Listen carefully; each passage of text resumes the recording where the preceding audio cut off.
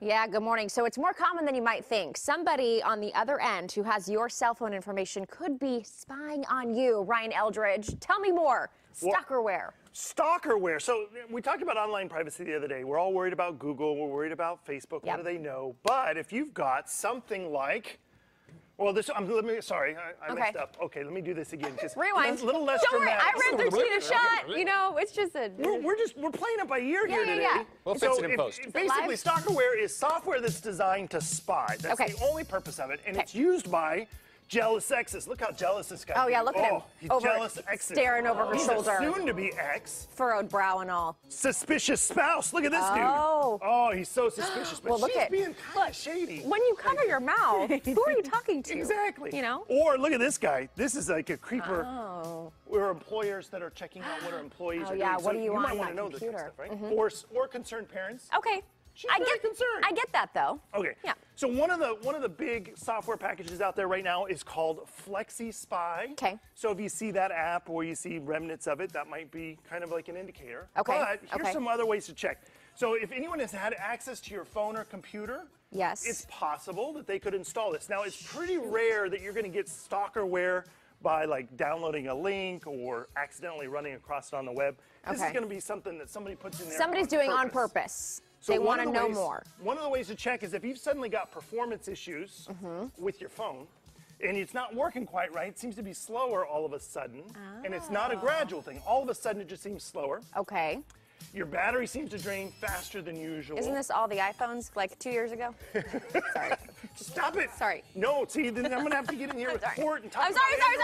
Don't do it. No, okay. So if you're on a computer, like a Windows-based computer, you can run the Task Manager. Just right-click on the taskbar at the bottom, pull up Task Manager. It'll tell you the different programs that are running in the background. Yep. If you see something that looks unfamiliar, Google it, see what it is. Okay. If it's something you don't want, you can just turn it off right there in Task Manager. Oh. Pretty cool. If you're using a Mac, use Activity Monitor. You get the same list of stuff. Okay. And you can just turn off anything you don't recognize. Activity Monitor. Good to know. If you're in Windows, you can go into the settings, go into camera, and you can see all of the different apps that have access to your camera, because how creepy is that? Yes. Your camera suddenly turn on? Very creepy. If you're on a Mac, download a program called Oversight. Oversight will tell you anytime your camera or your microphone becomes active without your Wait, so you're telling me remotely people can look through my camera and see what I'm doing? Yes. And the little green light won't even turn on. That is terrifying. I know. That's why people put tape over their cameras. Yeah. Oh, that's scary. So if you've got an iPhone, you don't have to worry about somebody installing an app really without you knowing that it's going to be there, because it's going to show up. Okay. But if it's a jailbroken iPhone,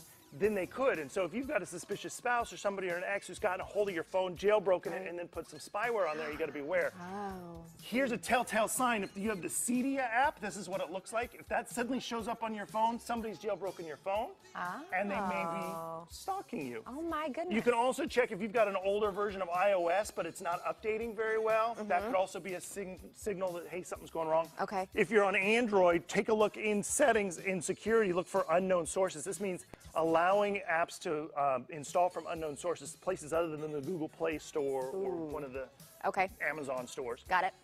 If you get Flexi Spy and you have it on your computer, you can just simply Google remove Flexi Spy. But you can go to ops.securitywithoutborders.org/Flexi Spy. Okay. Yeah, I know. Which is on there or no? It's on there. It'll be on there somewhere. Or you can go to our show notes and it'll be on there. Okay. And you just run a program and it'll remove it for you. Okay.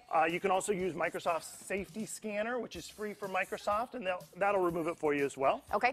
Of course, if you've got an iPhone or phone and you think something's wrong with it, just factory reset that thing. Yes, and that'll reset remove everything too, even a jailbreak. Okay. And last but not least, if somebody's on your social media accounts but you don't know it, you can always reset all your passwords. Put two-factor authentication in, so you'll get a little text alert anytime somebody tries to log into your stuff. Yep. And if you're on Google, you can go in and you can see what devices have attached to your Gmail account, who've accessed your Gmail account, and you'll also get GPS coordinates of where they are. Look at that. How cool is that? What? Okay, what he cannot do is help you through the therapy sessions after you find out that someone's been stalking you. That's someone else's I just call Ken and I say, hey, Ken, Yeah. this guy's watching me. And Ken just has a talk with him and it fixes it. Ken does it. Time. Bam, bam, bam. Yeah, I'm a very direct individual.